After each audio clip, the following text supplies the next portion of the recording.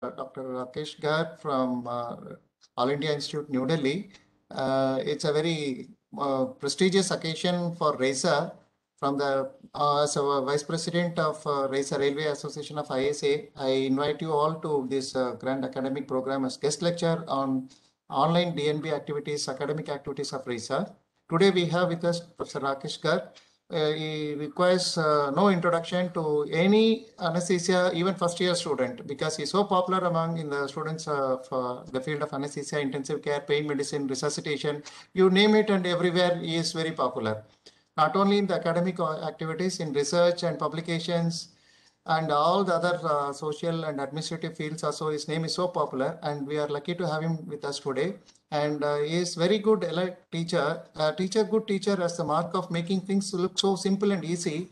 And in addition to that, he makes a very good connection with the basics of anesthesia and physics and research and clinical integration of research and theory with the clinical application of our science. So I requested him to deliver a guest lecture on vaporizers and anesthesia. So he's always very enthusiastic, and is my motivation to adapt to any particular teaching levels and deliver the exact message required by the students. He is so nice and kind to join us today, and I request our Professor Rakesh Garg to give his presentation on vaporizers for the benefit of our RAISA members and students. Over to Dr. Rakesh Garg. Thank you so much, sir. Thank you. And I must thank you and your whole team for giving this opportunity to be part of the Railways Association academic events that you have been doing for long. And for you, all the students who are working in various capacities in various hospitals of Railways. So thank you so much. And as suggested, I will be taking you through the vaporizer. So since many of you are residents and youngsters, I'll take you through a little basic aspects also, and then I'll take you through the recent most updated vaporizers which are available in more recent workstations, which will be useful to you. So I can request sir, whenever he thinks that I'm overshooting with the time, you can just interrupt, because sometimes I flow into the slides and may take a little more longer time. So whenever you think the time is over, just interrupt. I can stop there. It will be a pleasure to hear you more from you, sir. Anyways, thank you, sir. Thank you.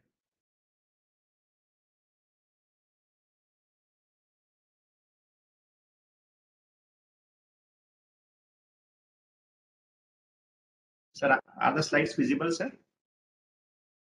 Yes, sir. Thank you. Yes, visible. Thank you, sir.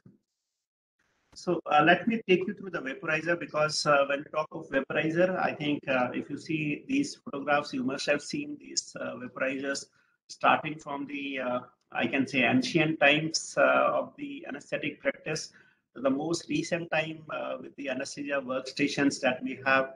So these have been the journey of vaporizers that we have been using through the evolution of anesthesia practice.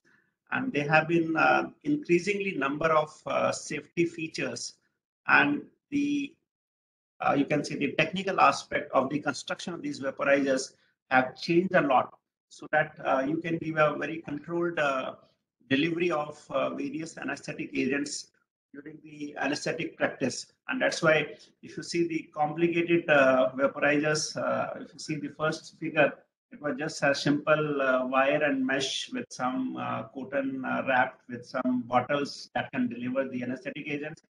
Then they become a little bigger one, which were more of a mechanical aspect, but then subsequently they were more of an electronic incorporation with more of a safety features into this. And this is how these vaporizers have evolved. So I will just take you in brief through all those things. These are important from not only from exam point of view, but these are also important from the clinical practice point of view, because if you go across India, these vaporizers, different types will be used at different places. If you go in very remote areas in the peripheries, even a little older type of vaporizers are still being used because they are good vaporizers. And if you see the latest anesthesia workstation, like the jet injectors and the cassette type of vaporizers are being used, which have a lot of electronic components along with computer-based deliveries which are incorporated into these workstations. So I'm getting greetings from my institute. Now, when we talk about the vaporizer, why do we need a vaporizer, or what actually is a vaporizer? It's an instrument which is designed to facilitate the change of liquid anesthetic into its vapor. Now, if I stop at this definition, then even the oldest vaporizer can do the same. But if you see the recent ones, what we need to do is we need to add a controlled amount of this vapor to the flow of gases. This means it's just not the change of liquid anesthetic into its vapor. You can just open the bottle, heat it up, it will convert, a liquid will convert into vapor. But we need an equipment that can add a controlled amount, and that is what the vaporizer do, where you can set the settings, 1%, 2%, whatever you want to set. So this should be controlled because you are giving to the patient in a controlled environment.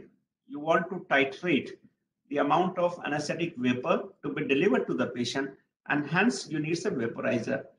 And this is a conventional definition, but from my point of view, we can add on further that this controlled amount of this vapor to the flow of gases should also have certain safety features, so that whatever we are delivering, whatever we are controlling is actually being given to the patient.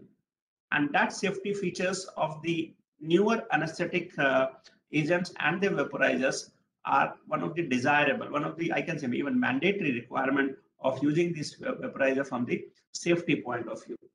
So this means when we say vaporizer, what it functions actually is, it produces vaporization of the liquid volatile anesthetic agent. And now there has to be some carrier gas. And this is usually a fresh gas flow, which could be a mixture of oxygen air, oxygen or oxygen nitroxide, whatever it is. And it mixes vapor, that is the anesthetic vapor, with the fresh gas flow and control the mixture despite variables.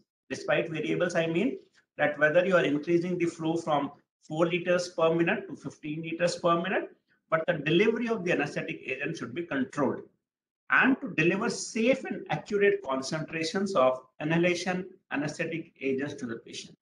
So this is basic, you can say, definition, function, the requirement of the vaporizers that we are using. Now, if we see any of these vaporizers, there are certain physics behind it, and as anesthesiologists, we should be aware of these physics also, because these are important. When we talk about the first vaporizer related physics, it is the critical temperature, because all those anesthetic agents will be in one phase, needs to be converted to second phase, and that's why this terminology of critical temperature comes up. It is simply defined as a temperature above which no amount of pressure will convert a gas to a liquid. And this is required for agents like nitrous oxide. And based on this, this usually defines as vapor or gas. Vapor means gaseous phase of an agent which is normally a liquid at room temperature and atmospheric pressure. And gas is substance which exists only in gaseous state at room temperature and atmospheric pressure. So this is the basic difference when we say the volatile agent vapors, not as gases. And when we say oxygen or nitrous oxide as a gas, not as a vapor. So this is how we need to differentiate, and this is based on the critical temperature. The second terminology, which is very commonly used in these vaporizers, are the vapor pressure. Now, if you simply understand that when a particular molecule of a volatile liquid is enclosed in a container, it breaks away to form the vapor. And the pressure with which each molecule, which has been broken up from liquid to the vapor form, bombards the walls of the container. And obviously, as I just mentioned in the previous slide, that this will depend upon the temperature nature of liquid. This will depend upon the, this will lead to something called vapor pressure. The vapor pressure on a agent determines how much of vapor will be formed from 1 ml of the liquid anesthetic agents. Now, since different anesthetic agents have different vapor pressures, this means I said in the initial beginning slide, the controlled delivery, and hence that's why that's the reason is if you see the newer vaporizers, you have separate vaporizers for each liquid anesthetic agent, because each gas, whether you talk of isoflurane, sevoflurane, desflurane, halothane, whatever agents, these are the usually commonly used agents. they have different vapor pressures. We want a controlled delivery, and hence there is a need for separate vaporizers for each of these gases. The next terminology that we use is this saturated vapor pressure. Now, this is the maximum vapor pressure at a particular temperature. And if you know the various liquid anesthetic agents that I just mentioned, they will have different saturated vapor pressure. The saturated vapor pressure of most anesthetic inhalation agents is much more than is required to produce anesthesia. For example, if you talk of the halothane, it is 32% versus 0.75, which is clinically required.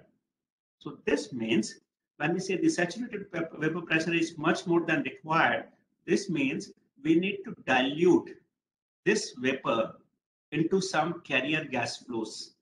And that's why we use agents like the oxygen, the nitrous oxide, and we try to dilute them because we do not need such higher percentages of the vapors to be delivered to the patient.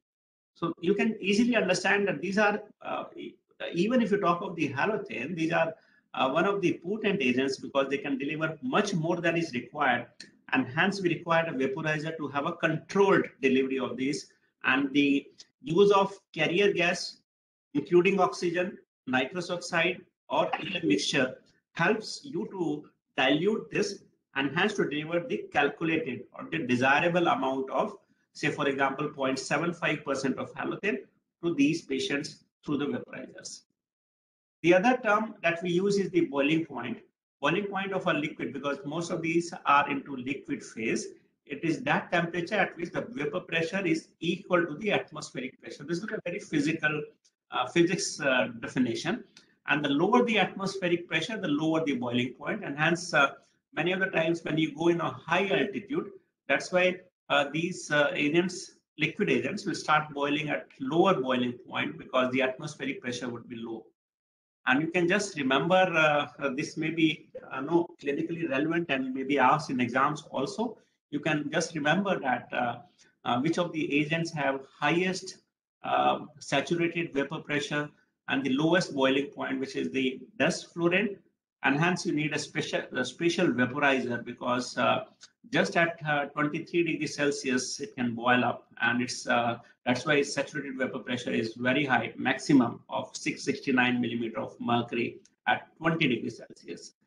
You need to remember these saturated vapor pressures readings and boiling points of these agents.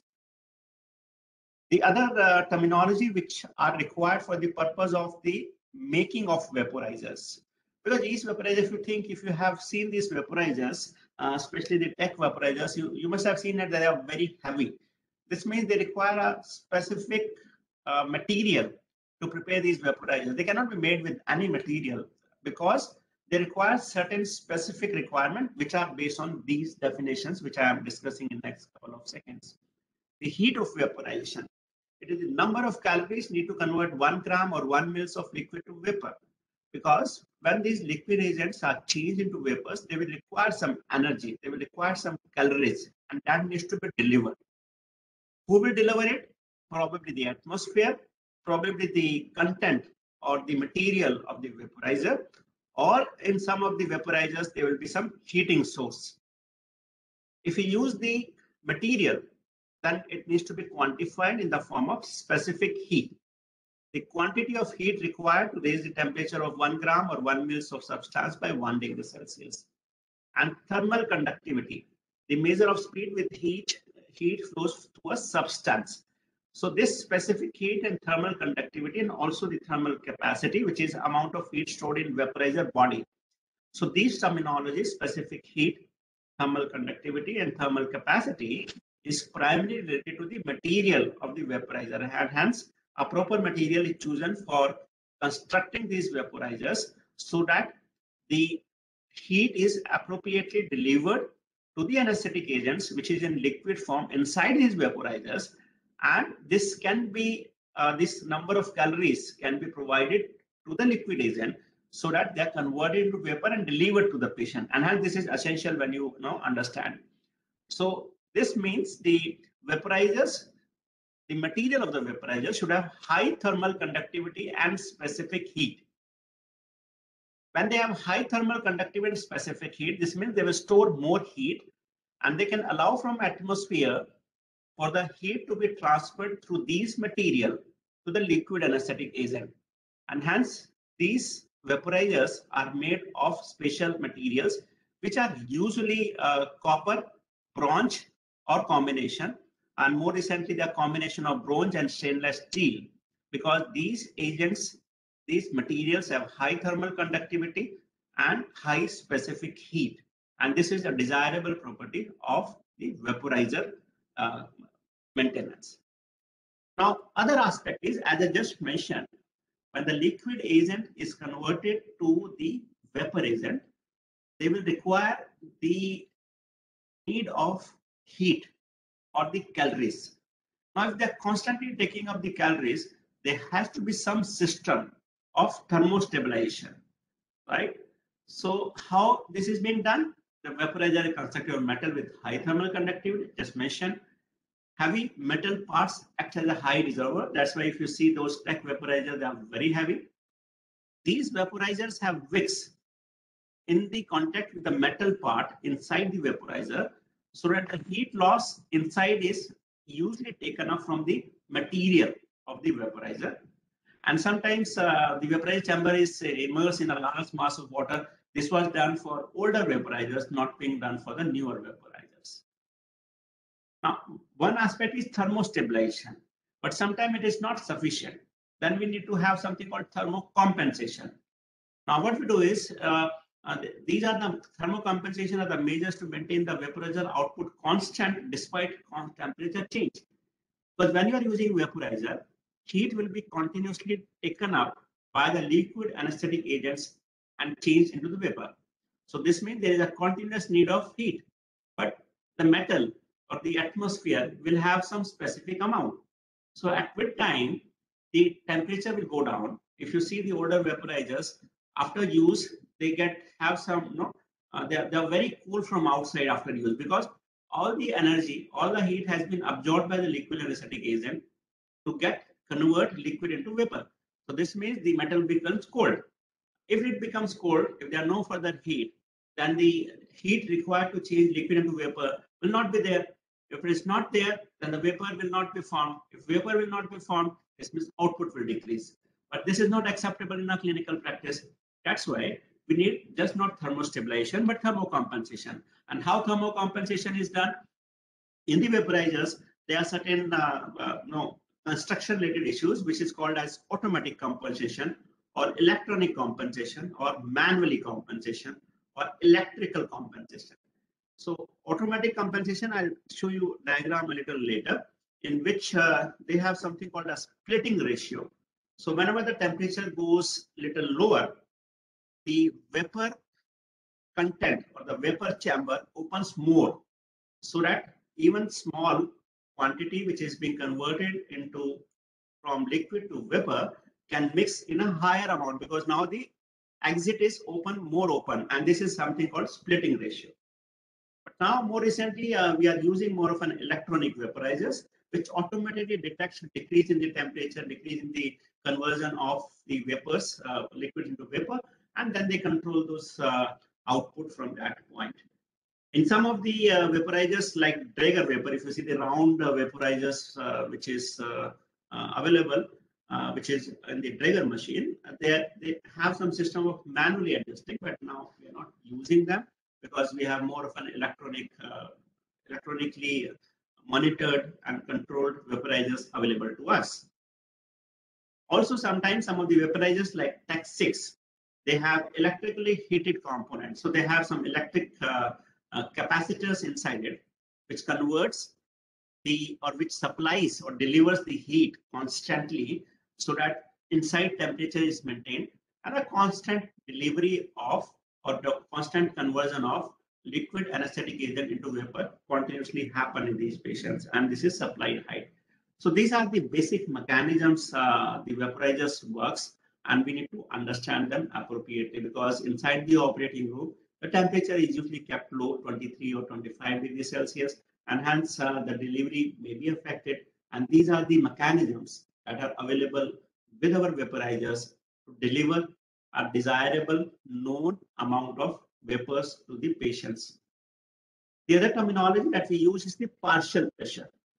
The partial pressure is the part of the total pressure due to any one gas in the mixture. So we will say partial pressure of oxygen in the atmosphere, partial pressure of oxygen in the arterial blood gas analysis. Similarly, will be the partial pressure of a particular agent like sevoflurane inside the whole gas mixture that we are delivering to the patient, and depends upon nature of the liquid, temperature, and it does not depend on ambient pressure, whether you are doing it here or you are doing on mountains. So the partial pressure will not change, right? So it is not dependent upon it. Though we said that the boiling point will change, but the partial pressure is not dependent on the pressure. Now, why we are talking about, because the patient uptake and the anesthetic depth are directly related to partial pressure. When we talk about the particular agent, for example, say let's sevoflurane, we say this much partial pressure is required at alveolar level for appropriate depth of anesthesia. This much partial pressure is required at brain level for appropriate depth of anesthesia. So this is the significance when we talk about the partial pressure of an volatile anesthetic agent. These are the terminology that we use more commonly, which is called MAC, that is minimum alveolar concentration, that are also on your monitors when you observe them, when you deliver them. And this is simply called as the inhaled anesthetic, the alveolar concentration that prevents movement in 50% of patients in response to a surgical incision stimulus. So this is required for our clinical practice. And the MAC values you should remember. For example, it is 0.75 for halothane and it is 6.4 for desflurane. So you should be remembering these MAC values of various agents.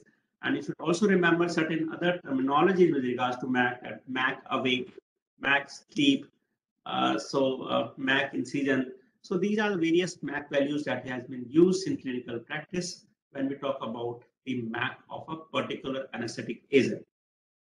Now, let's move towards the vaporizers. So when we see vaporizers, starting from the older vaporizers to newer vaporizers, the terminology or the type of vaporizers are primarily divided upon based on their working principle. If the fresh gas flow is pushed into the vaporizer with high resistance, these are called plenum type of vaporizers. If the gas is pulled into the vaporizer by the patient's own inspiratory effort, and these were common with the older vaporizers like Goldman or EMOs, and these were called drawer vaporizers. And inhaled drawer vaporizer in which the carrier gas is air. So we'll come to these vaporizers subsequently. Now, if you see the classification of vaporizers, there's nothing called oldest or older or newer classification. I have just tried to put it based on the previous books and the newer books, because as the new technology has emerged, the classification of vaporizers have changed. So this is, I have coined these terms as oldest, older, and newer classification of vaporizers based on their evolution. If you see the almost say 3 or 4 decades back, the vaporizers were divided based on these 5 classifications. So if you name any vaporizer, you need to describe based on these 5 characteristics, that how do they have a method of regulating output concentration, which was as variable bypass, measured flow, as methods of vaporization as flow over, bubble through, flow over, or bubble through, location outside the breathing system, inside the breathing system, temperature compensation, none, by supplied heat, by flow alteration, and specificity, that whether they were agent specific or a single vaporizer can be used for multiple agents. But as the things emerged, there were some changes, especially the newer the slightly newer vaporizers, where they have changed into the temperature compensation and the resistance. And then they were the A, B, and E remains the same, but in the resistance they were earlier it was not mentioned, but when they have more safety features, they were mentioned as resistance with plenum or low resistance. And the temperature compensation, thermocompensation, supplied heat was newer modality of controlling the output. And if you see the newer classification, because most of them are electronic, so now all new vaporizers can be classified based on these 3 characteristics. Method of regulating output concern variable bypass and electronic. Method of vaporization is flow over or injection technique. Temperature compensation based on mechanical, supplied heat, or computerized. So this is if you talk about any, like for example, say Aladdin cassette, or you talk about the newer Desplin vaporizer.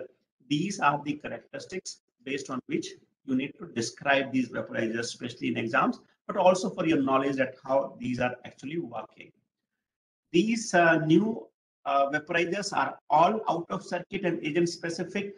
That's why the previous two where they were out of circuit, inside circuit, agent specific, agent non-specific classification have been removed, because all these new vaporizers are specific for a particular agent. They cannot be intermixed with other agent. If something is for sevoflurane, you can only add sevoflurane into it. You cannot use it for isoflurane. So the agent specific, and they are used in out of circuit. So if you see, these all are mounted onto your anesthetic machine's back bar, and they are away from the total circle circuit that you're using. So they are out of circuit. This is our three classification. So I just leave it for a moment to all of you. Just look at the differences so that you can remember them for your exams and for your understanding also.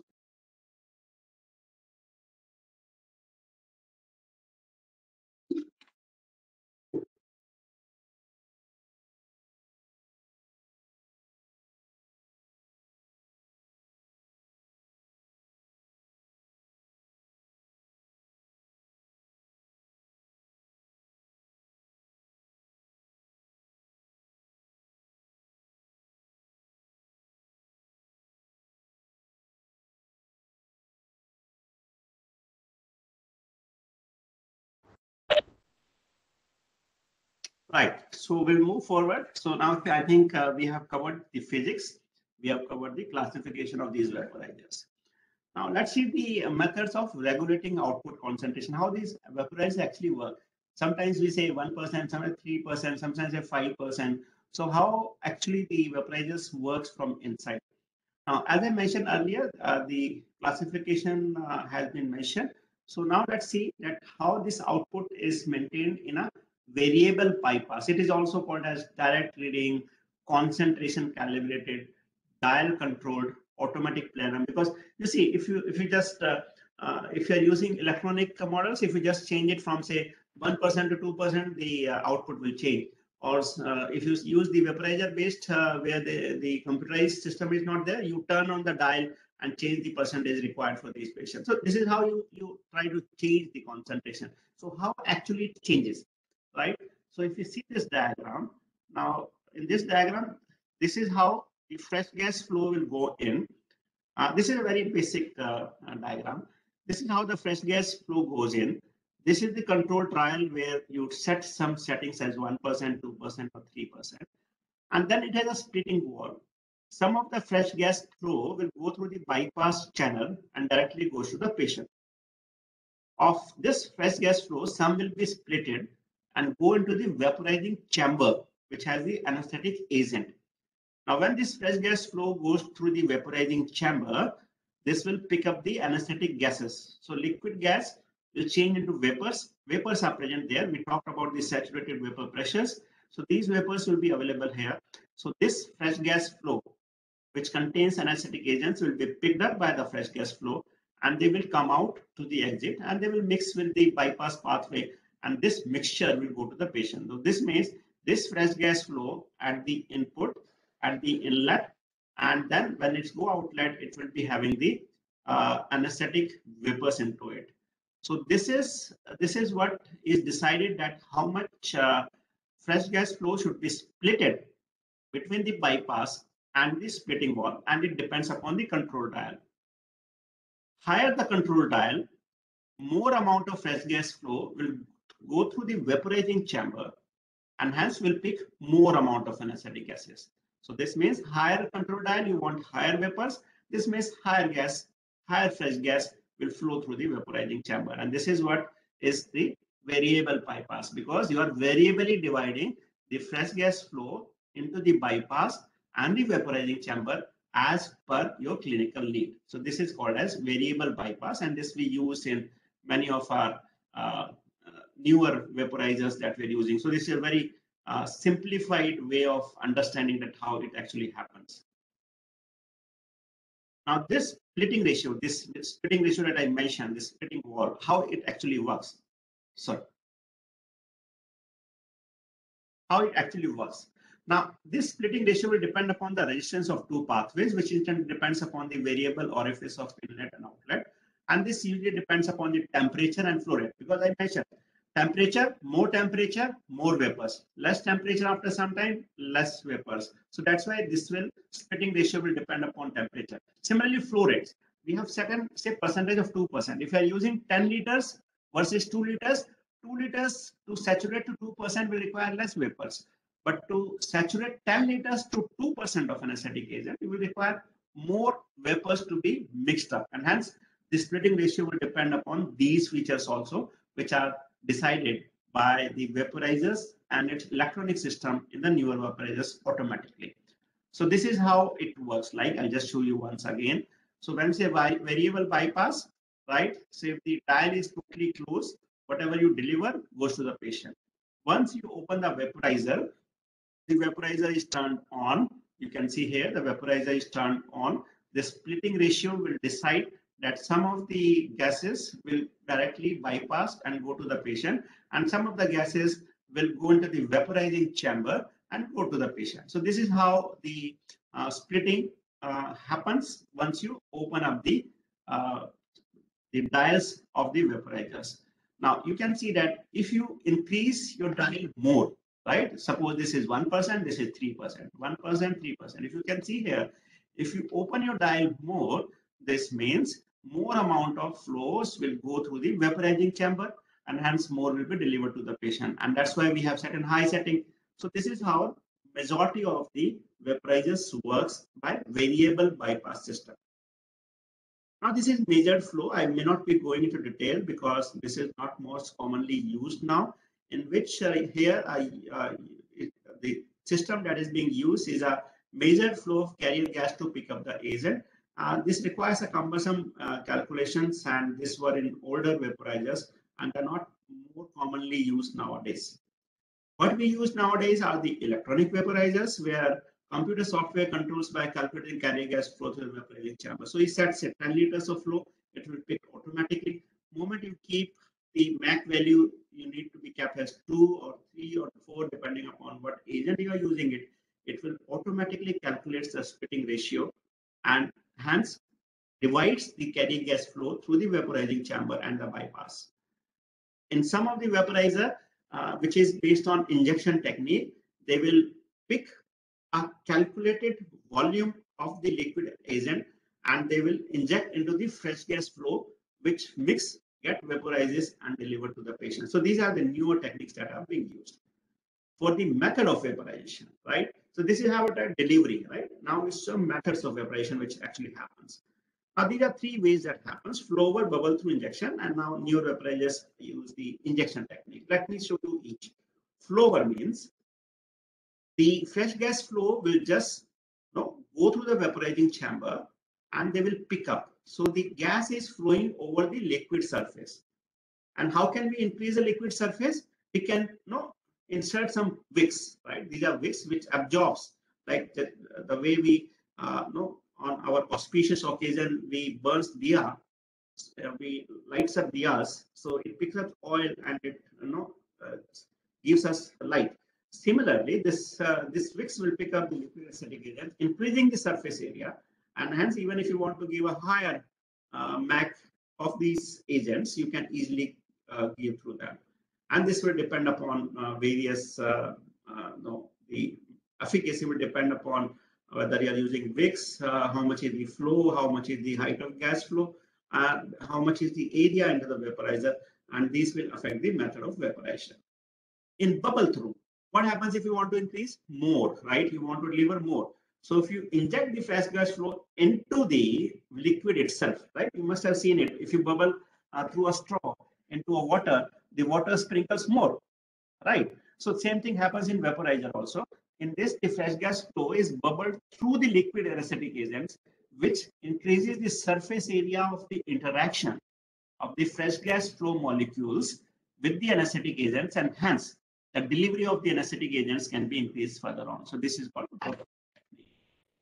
The third is the injection, which is in the newer vaporizers like McVay anesthetic workstations. So they use an injection technique in which, based on whatever the dial setting of the anesthetic agents you have set and the amount of gas flows, the fresh gas flows you are doing, it will calculate the amount of liquid agents required. It will pick that agent and it will inject into the fresh gas flow, which gets converted into vapors and delivered to the patient. So this is called injection technique of method of vaporization. So I'm sure I think I'm not going too fast. Is it okay? Somebody can say yes or no.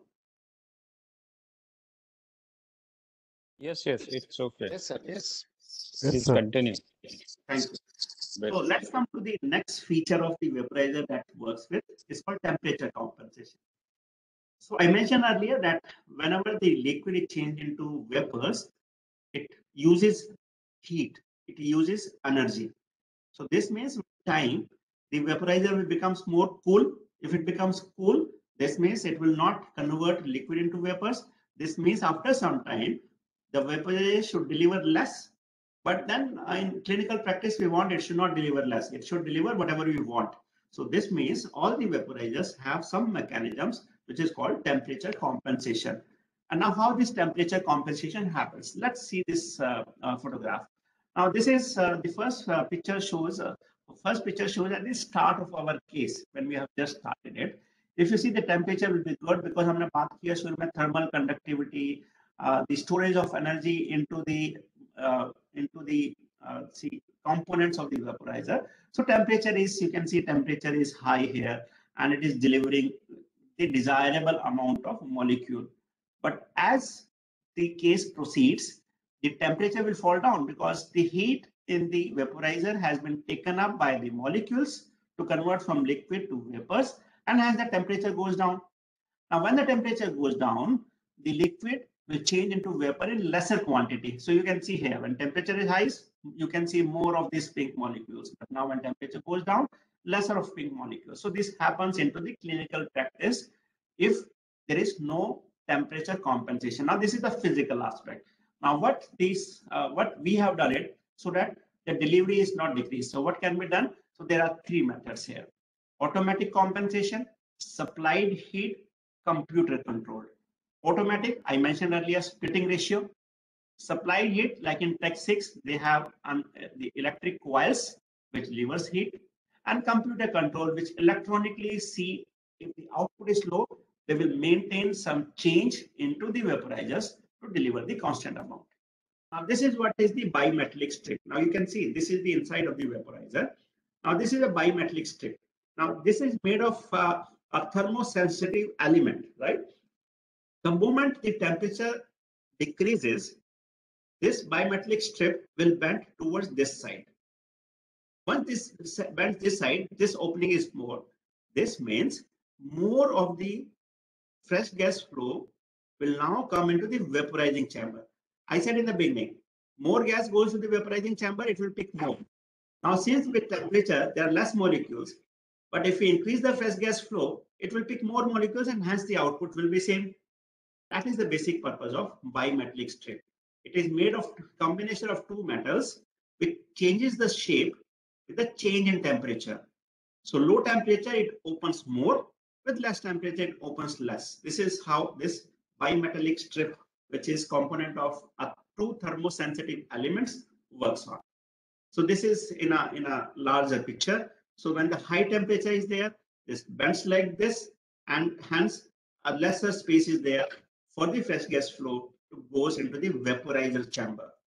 On low temperature, more spaces opens up because it goes to the other side. The input or the inlet into the vaporizer chamber opens more.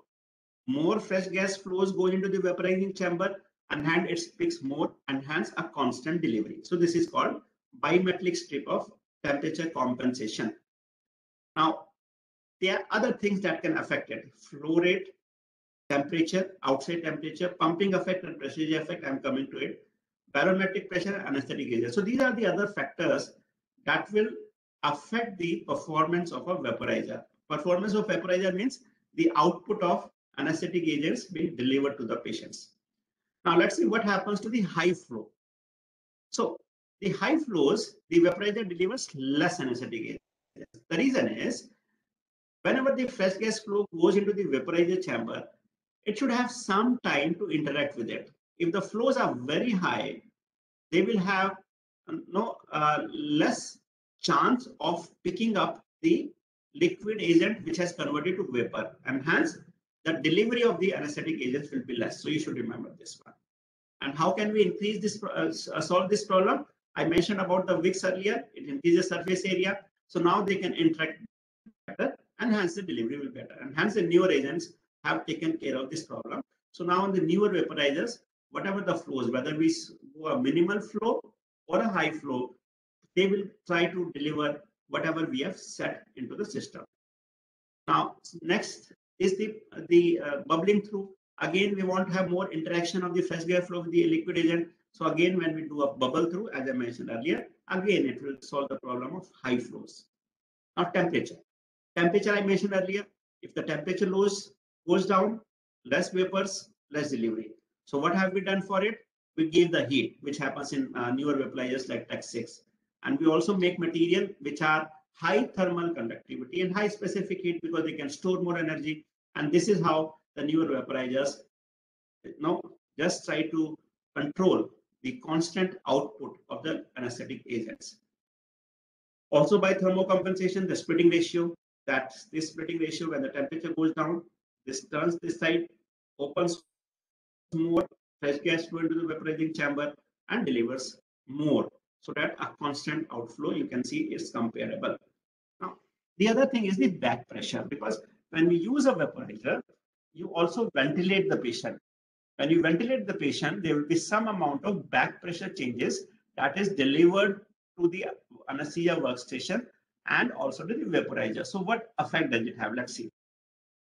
There are two effects, which is called pumping effect and pressurizing effect. Pumping effect is also called as Hill-and-Howe effect, and pressurizing effect is also called as College effect. Now, this is one of the important theory question also, and this can be asked into your Viva VOC also when you appear for your equipment Viva during the exam. And this is clinically important also, because you should be checking your machine that the one-way check valve at the outlet is functioning properly into your anesthesia workstation. If it is not, then this effect will be exaggerated. The pumping effect is the effect of changing pressure during ventilation, the positive pressure ventilation. It increases the output, and this is called pumping effect, right? So this means whenever you try to ventilate the patient, this pumping effect will lead to increase in the output. And how does this happen? Let's see. Now, usually I mentioned that when the fresh gas flows, something goes into the vaporizing chamber, something goes into the bypass channel, and then it's delivered to the patient. Now, when we try to ventilate the patient using the bag or the ventilator, what would happen is, when you ventilate, yes, obviously, some amount of gas will go towards the patient, but some amount of gas also goes back, right? If it goes back, this gas, if it goes back, what will happen is, it will go into both the channels. It will go into the vaporizing chamber and the bypass chamber, right? So when it goes into the bypass chamber, the more gas is available, which already has some amount of vapors. This means the fresh gas which is coming is more saturated. So when the flows go back during the expiration of the patient and the bag is get filled, so this patient will get more amount of anesthetic agents vapor, because there was something itself, but something which has saturated more and goes and bypass into this, because you have done pumping effect. Something has been pumped back into the system, and this bypass channel vapors will also be delivered, which was normally not there, which has happened because of this pumping effect, and hence more will be delivered to the patient. This is pumping effect. Now, simultaneously, the pumping effect is also a phenomena which increases delivered concentration. Now, if you see the modification to reduce it, what they have done is that this bypass channel and the common gas outlet, this has been made larger. So the amount of gas will go into more of a bypass channel and hence less in vaporizing chamber, and then they can accommodate the back pressure changes. Or this inlet tube has been made long, so that this vapor pressure don't go back and go into the bypass channel, and hence the things becomes okay. And more commonly, they have increased resistance. So here the amount of the back pressure is not delivered to the vaporizing unit, and hence it avoids the effect of pumping effect. So this is what had changed.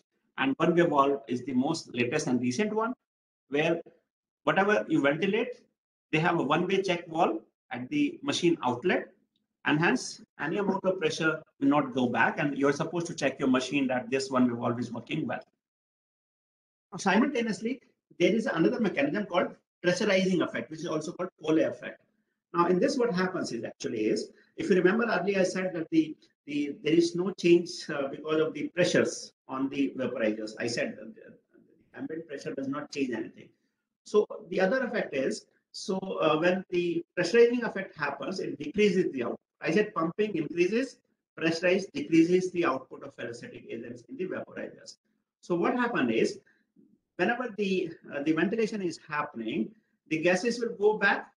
There will be some amount of increase in the pressure, right? But I said the partial pressure, the ambient pressure does not change the output, right? Though the pressure is increasing, the number of molecules are increasing, but the pressure, increase in pressure is not going to change the vapor output, and hence the output will decrease. So this is called pressurizing effect. But we have seen in the clinical practice that the pumping of these both effect will happen in the vaporizers. Pumping effect and both will happen simultaneously. But it has been seen clinically that pumping effect is more than pressurizing effect, and hence with the ventilation, the chances of increased delivery is more because of pumping effect. But in the newer machines, because of the use of one-way check valve, even this pumping effect and the change in the modification of the vaporizer construction, these effects are not seen in the newer vaporizers if your machine is well tested and well functional. But if you are using older machines, this effect can happen. Now, what are the other things that can affect the delivery of these agents?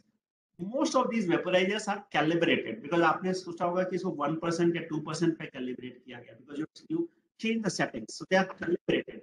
They are calibrated on 100% oxygen, but majority of the time we'll be using a combination of oxygen air or oxygen nitrous oxide, and hence there will be some change. If you add nitrous oxide, there will be a temporary effect of decreasing the output when you start using it.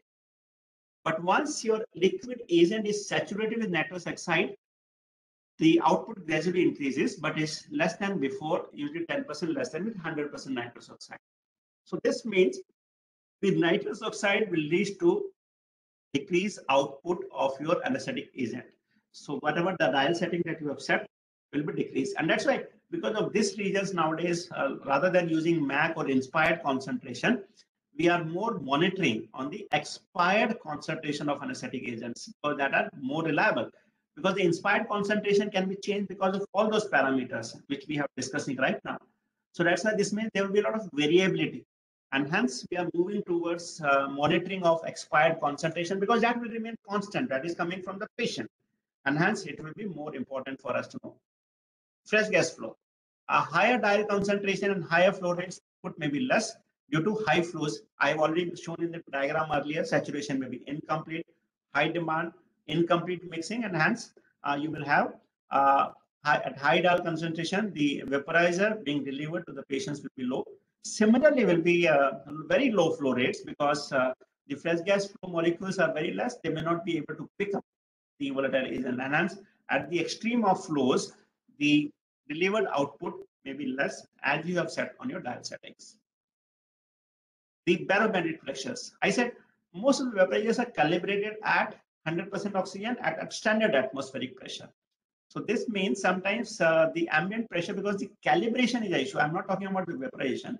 Calibration is done at atmospheric pressure, so they may not be delivering the appropriate output at a particular dial setting. So if you want to know that what is being delivered to the patient for a particular MAC value dial setting, you can use this formula. Required dial setting is equal to the actual dial setting into 760 over ambient pressure. That is, wherever if you're working on Mount Everest and giving anesthesia, you can use this to know that what would be the required dial setting for that particular agent based on the ambient pressure. The effect of low pressures deliver high concentrations. And for we are not using flow vaporizers, so we will not be discussing the same again. For higher atmospheric pressures, for concentrated calibrated, they will be having decreased vapor output. So this means if you go under high pressure chambers or undersea anesthesia, then probably this will be required. So there are some of us who are working in these areas of high altitude anesthesia practices, like some who are working in Leh Ladakh or these areas. So they will be having these concerns, especially the army professionals, army anesthesiologists are well versed with these about these aspects. So this is a summary which I have just described till now. I'm sure that any questions till now we can take up. Any queries or questions till now? Now we'll move towards the next aspect. No questions in the chat box, sir. Right, perfect. Now we'll move towards the specific vaporizers. Now let's just go a little faster now, looking for the earlier methods. They are not much used, but just for your knowledge, you should be aware of. They may be asked in exam, so I'll take you through. The open drop method and the semi-open methods were the earlier methods which were used in the beginning to deliver, and these were the equipments that were used. The first diagram is a Schimmelbusch mask, which was covered with some gauzes. This is Yonkers mask. This is the adapter of a bottle, dropper of a bottle in which the anesthetic agents are there, and these are the Bellamy Gardner wire masks, which these liquid anesthetic agents were dropped onto this, and the vapors were delivered to the patients with the inspiratory effort. These were little semi-open drop method, like Augustin mask with Schimmelbusch frame, where they were wrapped with some amount of gauze pieces, and these are flat can where the drops of the liquid agent were dropped over these, and they were vaporized with the patient's inspiratory effort. And this is how you can see the actual delivery of the open ether method, which even though I have not seen it, but I have seen these equipments from a museum, and I've seen on mannequins how they were being delivered. So this is how this is the Schimmelbusch mask covered with 16 layers gauze piece, and this is the bottle with ether, and then depending upon the concentration, the drops were given to these patients and they deliver it the anesthetic gases. Then to further improvement, this was the EMO vaporizer, which is called Apestin Macintosh Oxford vaporizer, almost 70 years old now. It works well. It is also a very good equipment for the field vaporizer. It can be used in the field, it can be carried and still being used, especially in the disaster area. So this is how, when I said classification of the vaporizers, I showed you the classification earlier. You can use this classification of the vaporizers to describe these EMOs, right?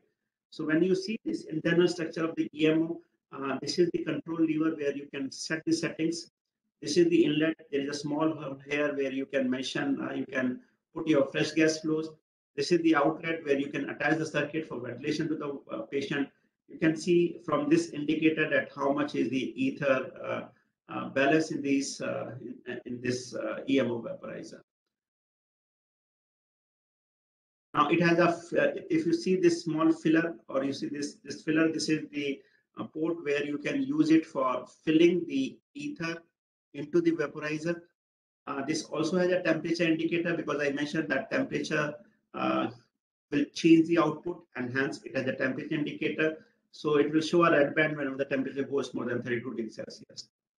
Along with the EMO, these were the Oxford inflating bellows, which can be used. This is the inlet. This is the outlet. These are the check valves here. These are the 6 bellows, each 150 ml. So you can deliver 900 ml of hydro volume to these patients. And they are the unidirectional check valves here. And sometimes, depending upon spontaneous versus mechanical ventilation, you can defunct this check valve so that this unidirectional valve using this magnet, this U-shaped magnet. This is how you can see. This is OMB. This is EMO. This is OMB. That is this is vaporizer. This is Oxford bellows, and you can see how this gentleman is ventilating while the anesthesia surgery is going on. This vaporizer delivering gases, you can see it is attached here.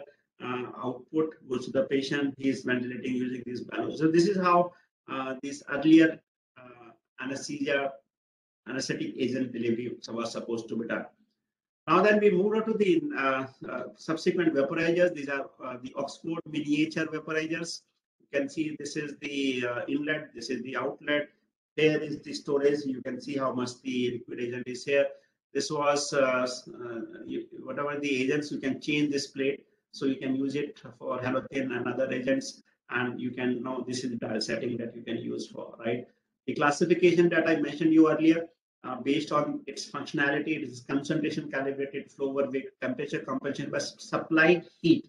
So something has to be done to keep it warm. Usually they used to wrap it with some gauze pieces and or sometime with some thick cloth so that it remains heated up. The next vaporizer is the Goldman vaporizer. This is one of the vaporizer which were very commonly used in peripheral settings. A small vaporizer. This is the chamber where you can fill up the liquid agent, and this is the dial setting which you can check up. And this one side goes to the inlet or inflows, and the other side goes to the outlet, that is the patient hand. This is concentration calibrated over without wick. You cannot see there is no wick here. So the gas flows here. They will pick up some anesthetic agents here, and also very simple vaporizer, and was very commonly used in the ancient times, right? So then subsequently this vaporizer was slightly modified. A wick was added to it. I said wick. The advantage of wick is to increase the concentration. It becomes young modification. If you want to give higher flows, for example, say induction with sevoflurane, you need some very high flow. So you can attach two vaporizers in series and it becomes a Hall's modification. These are of various type, Mark 1, Mark 2, Mark 3, depending upon the modification that happen, and that's why these vaporizers, but they're not commonly used. Now then comes the era of Boyle's apparatus, Boyle's machine, which many of us have used it. And if you see the back part, these are the Boyle's bottle. And Boyle's bottle, they used to have a chamber plunger where you can make them through bubble through. If you just insert this, the whole fresh gas flow from here bubble through the liquid agent and goes out. And this is how you can increase the output concentration of these agents. And then we moved on to Tech 2 vaporizers. Usually these are temperature compensated vaporizers. So this is Tech 2 with some more modifications, more safety features. The Tech 3 vaporizer comes into market. You can just remember this classification. I'm not going to detail. If you just go through your DOS and DOS, you can see these type of classifications in these vaporizers. And then we move to Tech 4 vaporizers, which again, the classification is almost the same, but they have a filling mechanisms of the liquid anesthetic agents into them, and they have some input improvements. We talked about the back pressure changes. So these Tech 4 vaporizers were immune for those back pressure changes, and they were not even affected by tipping them. If you just tilt them, the output will remain the same, and hence they are not affected. And then comes the Tech 5 vaporizers, which has a dial valve on the top. You can see this is the filling. You can see how much liquid agent is there. This is the filling valve from where you can fill up the bottles there. Now, the specific features of Tech 5 is they have a baffle system here. You can see to increase the surface area, this baffling was done inside them, and they have a biometric strip at this area so that you can just look at the output of these vaporizers remains constant. Just to summarize, the classification for Tech 1 to 1.5, you can just, these are the very overview of these classification of these vaporizers.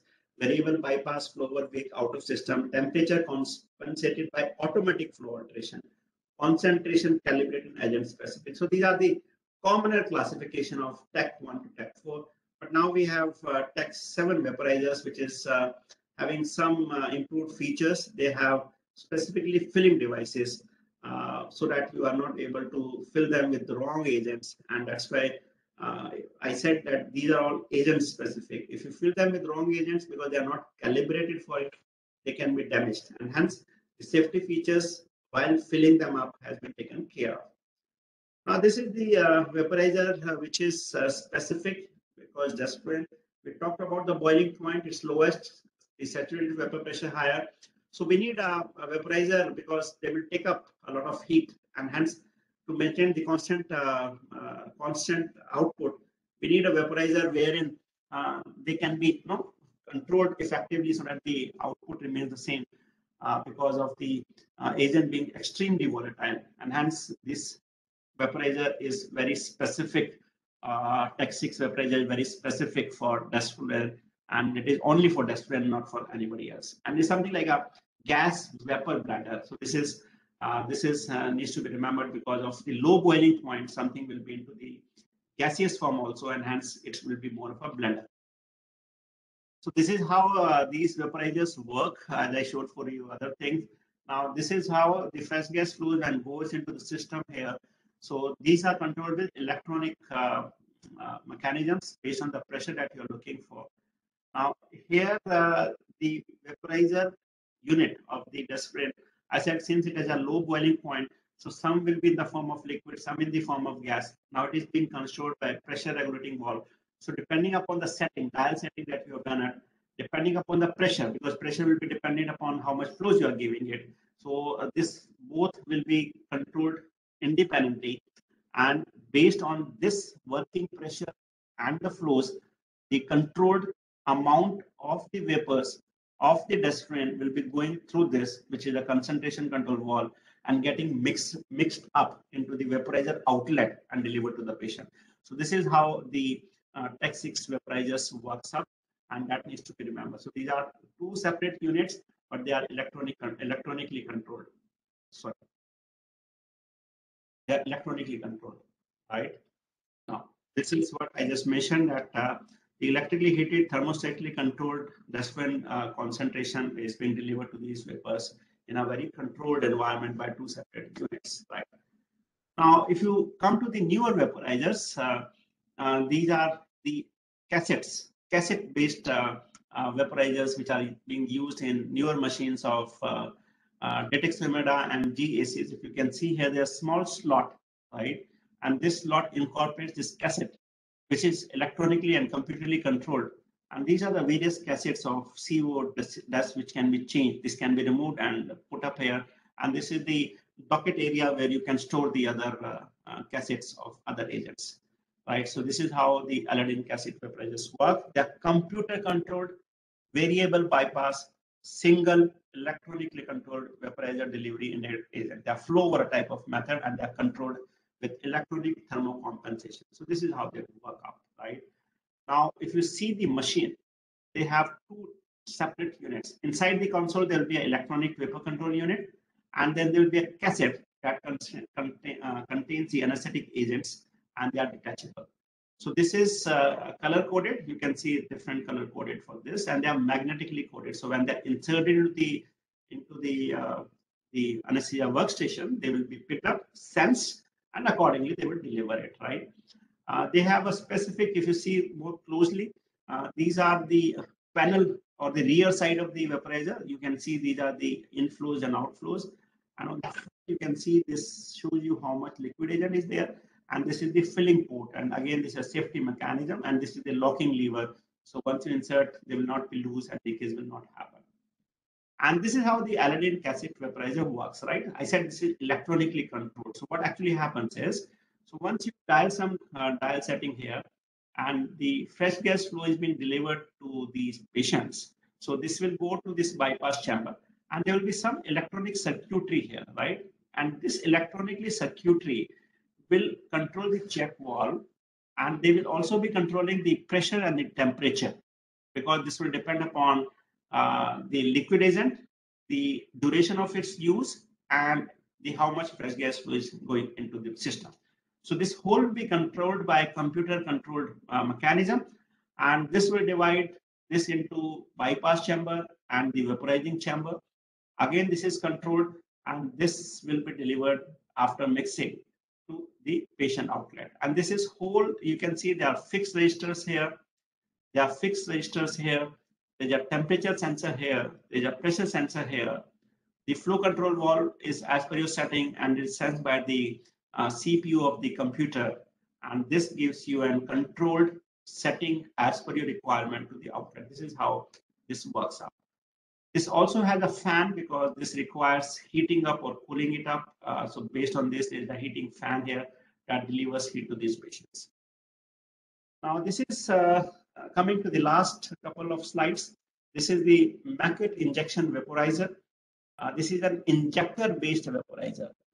What actually happens in these vaporizers is, depending upon your flows, depending upon your dial concentration or output that you want from these vaporizers, you can set those settings. The vaporizer will be injecting amount of liquid vapor into the fresh gas flow, and that will be delivered to the patient. So this is how it works like, right? This is how it works like. So this is how mercury injection vaporizer works like. Whenever the fresh gas flows goes into this chamber, right? Now this is the liquid anesthetic reservoirs. You can see the liquid indicator here. This will be the safety valve. So this will be sensed. Now there will be a sensor here. This will be sensed that how much is the fresh gas flow through this dry gas inlet. And based on this, the injection sensor will sense it and will inject the liquids into this chamber. And there is a heater here. This heater will maintain the temperature and will convert this injected liquid into the vapors, and then it is being delivered to the patient through the fresh gas outlet. So this is how this McVeigh injection vaporizer works, and this is being used into the newer machines. Regarding the hazards of vaporizers, you should be cautious about these issues. Most commonly the misfilling, but now most of the vaporizers are having systems wherein you can avoid misfilling because they are dedicated fillers, right? And that needs to be taken care of. Overdose, underdose, because if you fill them with wrong gases, they can happen this. And that's why we have agent-specific filling systems. And these are the various filling systems. This can come into a theory question also. But clinically also, you should know that these are the various agent-specific filling systems for the safety of filling a particular vaporizer with a particular agent only. And hence, you should remember it. They are also color-coded. That's why you can remember them easily. So these fillers are color coded and you need to remember them. Also, if you see the attachments, right? Sometimes if you see your vaporizers, you can attach 2 vaporizers or 3 vaporizers. But if you see, once you open one vaporizer, you cannot open 2 vaporizers. Because if you open 2 vaporizers, your vaporizers, just not you are delivering 2 agents, but your vaporizers will also be damaged because one agent, if goes to a wrong vaporizer because they are in series, then the vaporizer can get damaged and the output which is being delivered to the patient will not be known because they are calibrated for single agent. And hence, these type of safety mechanisms, selector tag backbar, wherein they are backpinned. If you want vaporizer, it blocks the other vaporizers. In Trigger lock, this is like a mechanical locking system that prevents opening of only one vaporizer from the backbar if there are even more than one, right? Also, this is not a concern much and all, but you should know that based on your vapor pressure, the sequence or the order of vaporizers on the back bar, especially in the older machines, this used to be the issue, and hence you should know the system of orders of vaporizers to be filled. I'm not going into details about this ASTM standards. I think you can read any standard textbook, but whenever these vaporizers are made or when you are purchasing these vaporizers, you should be aware of those standards provided by the policymakers, wherein when a vaporizer is made, they need to follow these ASTM standards. So I'm not going to detail. You can check any of the standard books for reading those ASTM standards. And these are the safety features of constructing. So when you're purchasing them and using them, you should check that all those things have been taken care of. Thank you so much.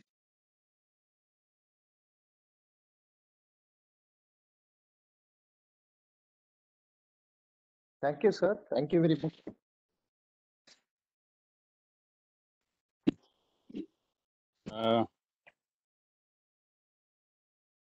Thank you, Dr. Rakesh Garg. Very excellent presentation. In fact, best presentation I have seen so far on vaporizers. You have explained such a complex thing in a very simple way, and at the same time very elaborated explanation. I think all the participants would have benefited. So I would request participants to take advantage of it and ask their doubts to Dr. Rakesh Garg. Please. Now the session is open for discussion and question and answer. Students, any doubt or discussion?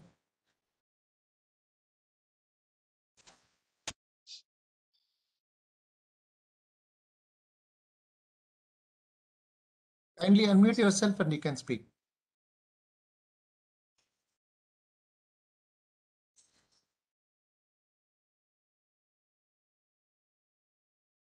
Participants, kindly unmute yourself.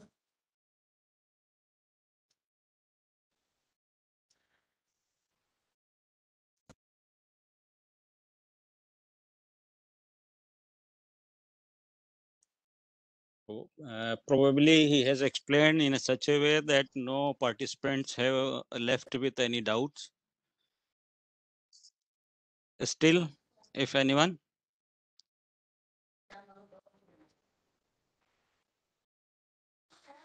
Absolutely, sir. I fully agree with you. Sir's lecture has left exactly 100% clarity on each and every aspect of usage of vaporizer, right from the basic physics up to the latest designs and the modulation safety features and the complications that could happen by the day-to-day usage of vaporizers.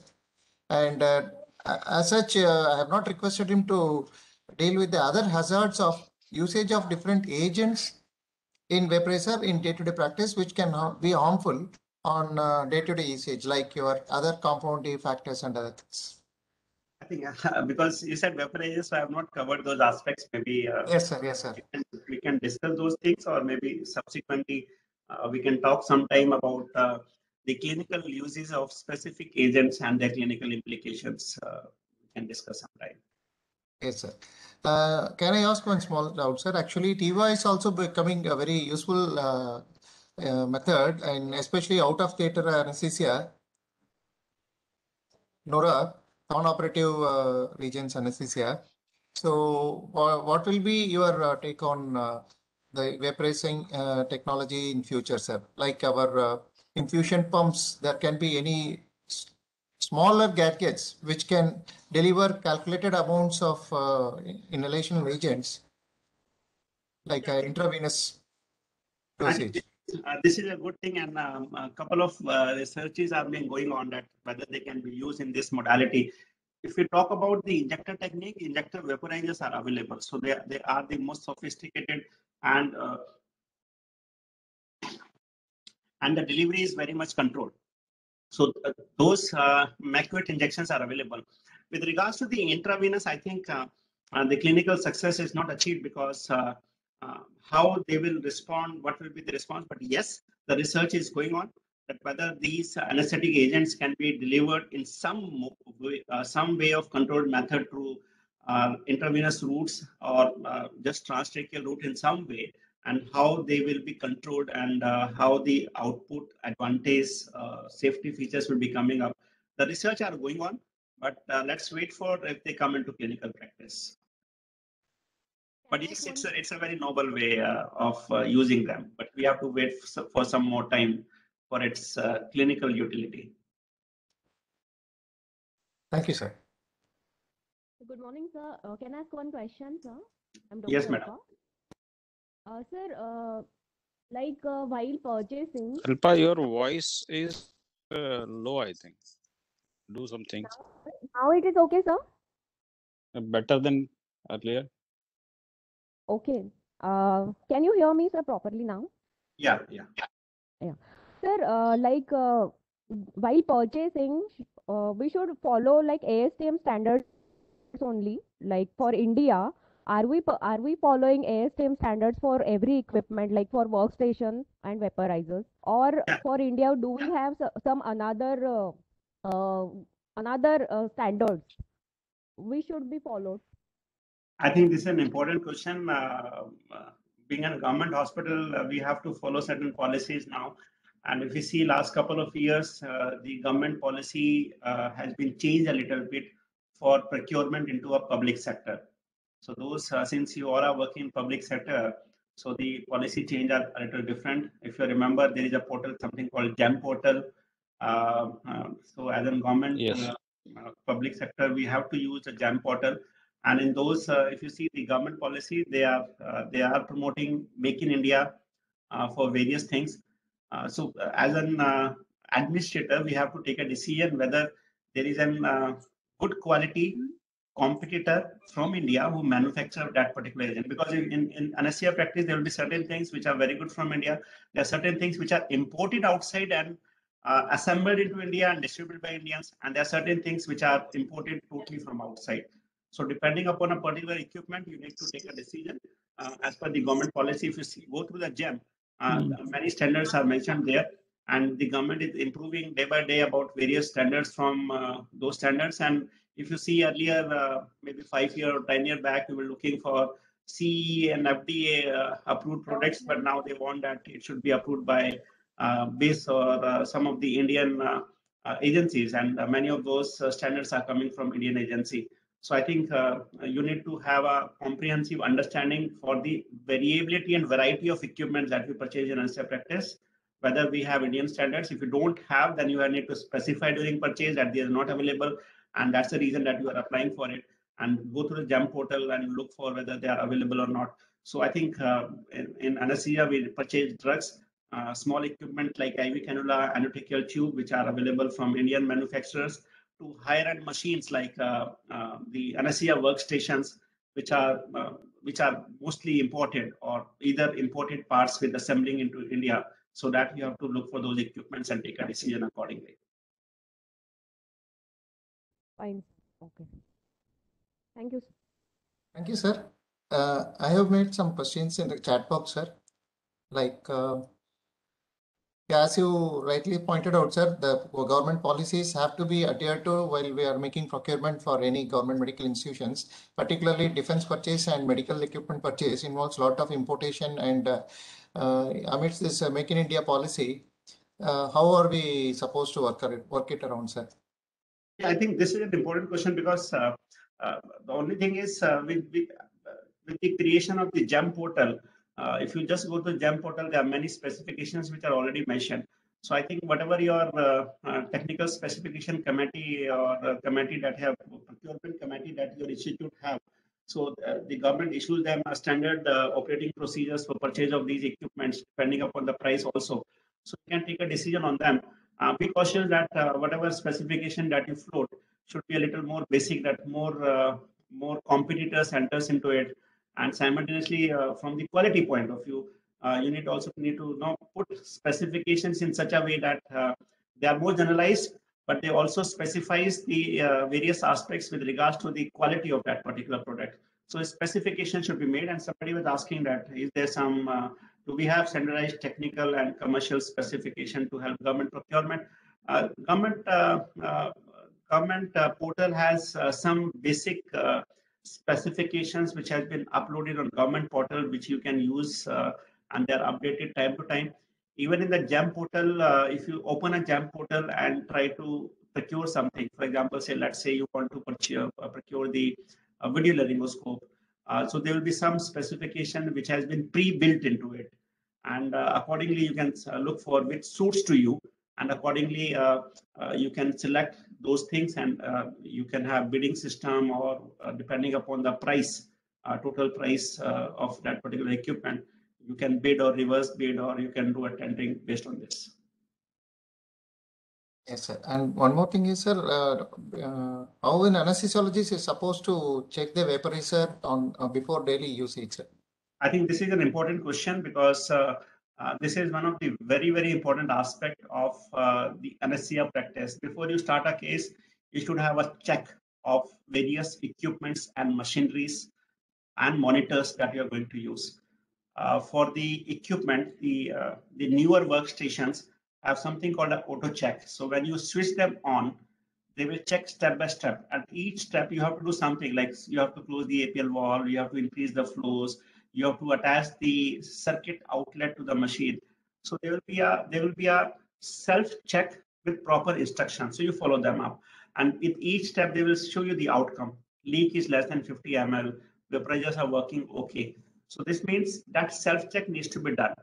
If you're using a very older machine, which are not electronically controlled, which are more of a manual, then obviously you need to check for the machine check procedures. I'm talking very older machines. If by chance somebody has them, like a boil separators, then you need to check them. The leak test is okay. Your vaporizers is attached appropriately. They are not leaked. You're not smelling anything. It's not leaking. The sequence of vaporizers are appropriate. So if you go through your standard textbook, and even if you saw the Royal College of Anesthesiologists, there is a stepwise approach of checking these equipments, including vaporizer. And those stepwise approach must be done to check for any concerns, specifically the leak and the attachment of the vaporizer on the back part. That needs to be checked. Also, you need to remember that whenever you are using these things, most of the newer workstations have safety mechanism of the filling. So the fillers and the bottles, they are color coded. And one vaporizer, which is for a particular agent, will accept filler for its own kind.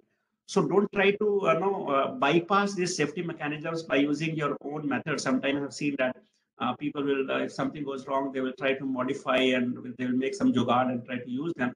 Please try to avoid them, because this will create sometimes unintentionally, obviously unintentionally, you will be able to load incorrect wrong agent into the other vaporizers. So use the manufacturer's suggestion of using them. And also for maintenance, usually if you see the newer vaporizers, they do not require much of maintenance. They are for 5 years, they work without maintenance until they have some issues. They are not working well. They are not delivering well. So otherwise, they do not require monitoring. But most of these, when you purchase them, they remain under a warranty of at least 5 plus 5 years, because most of the newer vaporizers have a lifespan of almost 10 years. So the company, these all vaporizers will be maintained and serviced by the company people, and they have a regular service. So when you purchase them, you just check for their servicing schedule, and according to that schedule, you need to get them serviced appropriately.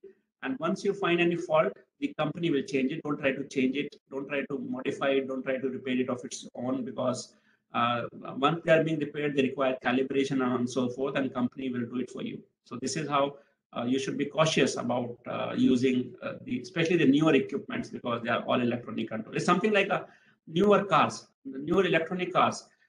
It cannot be done by any roadside mechanic, because they require a software to check which is the fault, and they just repair the part.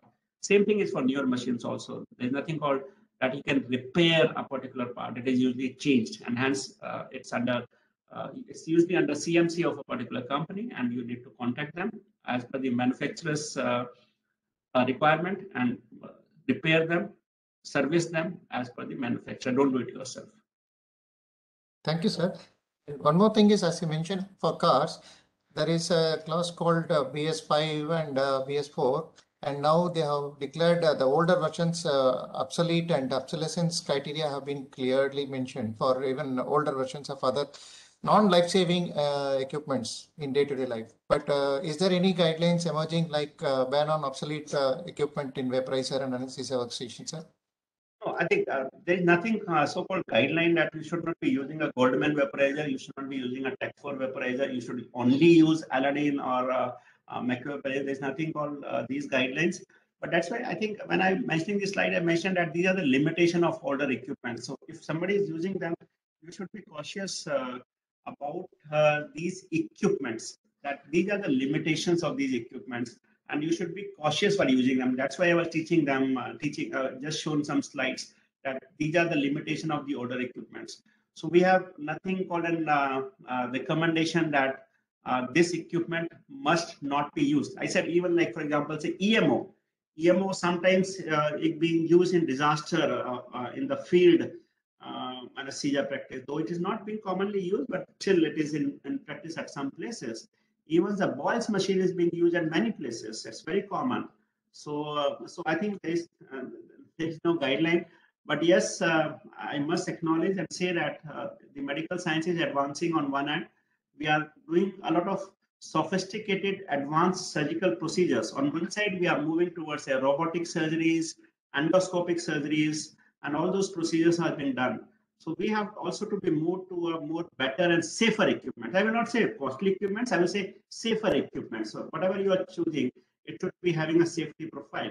So, so I think we should stop using the equipments which does not have safety mechanism. Use a equipment which has safety mechanism. And in the newer equipments has many safety mechanisms. Obviously, there is a cost behind it.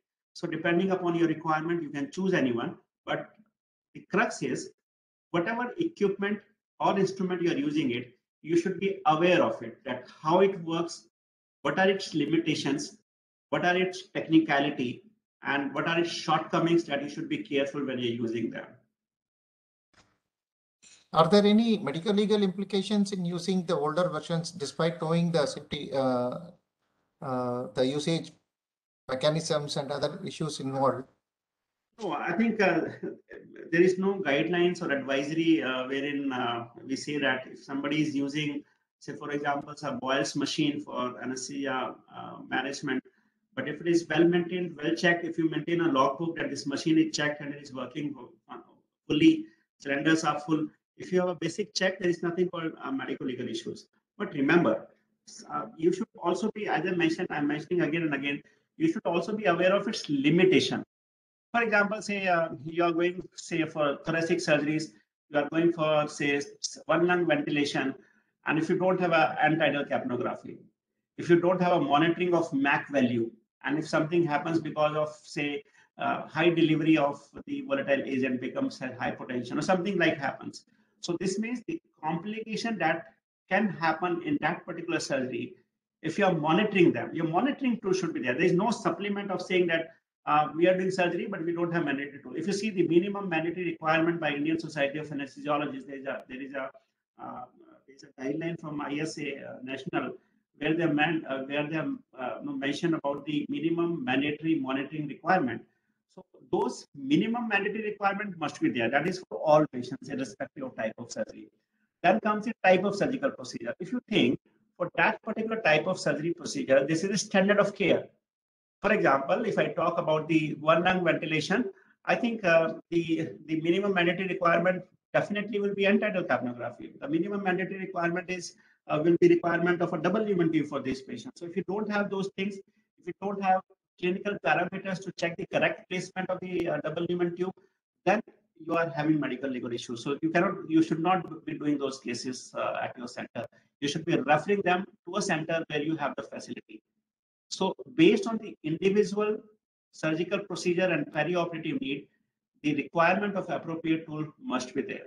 So that is one of the mandatory requirements. Similarly, like for example, say one lung ventilation, so you should be looking for the peak airway pressures. So if you don't have a machine which monitors the peak airway pressures, then obviously it can have medical legal issues. That why have you done this difficult case? You should have referred to higher center. If you don't have machinery, equipments, and expertise of getting this case done, so you should be cautious in this. Thank you very much, sir. Thank you so much. It was very, very enlightening and very interesting way of delivering a very complicated and confusing topic, right from the basic to the latest advance. You have traveled through almost 150 years, more than 150 years in the history of anesthesia, starting from ether to the latest Aladdin and injector vaporizer. And on behalf of Railway Anaesthesia Association of IACI, I thank you and I congratulate you for encouraging our students to become very versatile and potentially safer anesthetists by your kind words. And thank you once again, sir. Thank you so much, sir. Thank you so much. And I thank all the participants for your patient listening. And on behalf of all of you, I thank Professor Nagaswamy also for being part of this meeting. And I thank the office bearers of Railway Association of ACA. And I wish we get very many occasions to interact with our leading teachers like Dr. Rakesh Garg, so that we can enrich our knowledge and skills in a big way, and we can contribute to the welfare of our society. Thank you, sir. Thank you so much, sir. Thank you, and all the best wishes to all the students. So in case if you have any queries, you can communicate to sir, or you can communicate directly to me also. We'll try to help you whatever way we can. Thank you so much, and all the best for your study, teaching, and all the good work that you are doing. Thank you so much. Thank you, sir. With all the kind permission, I'll sign off this meeting today, sir. Thank you very much. Good day, sir.